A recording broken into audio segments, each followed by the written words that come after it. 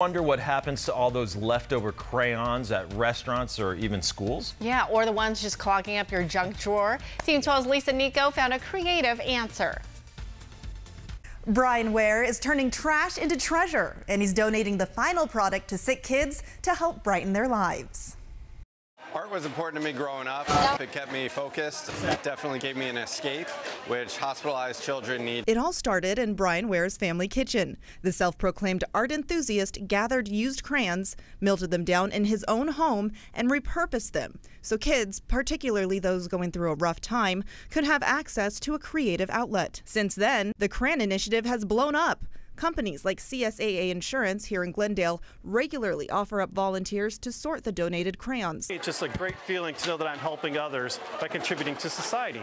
The Crayon Initiative is so successful, it now provides repurposed crayons to children's hospitals in all 50 states. And you can bet Brian, Seeing the smiles on the kids actually is a regular visitor. And that part is kind of what drives you to keep going. The Crayon Initiative is run by volunteers and funded by donations. If you'd like to help out, we have a link on our website, 12news.com. I'm Lisa Nico. Back to you.